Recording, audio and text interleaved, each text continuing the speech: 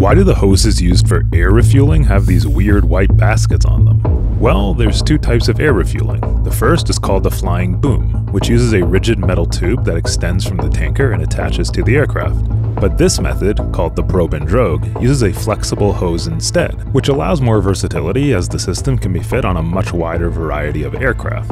The problem? In the high wind environments you might expect from this predicament, a hose on its own would be unstable and flop around everywhere.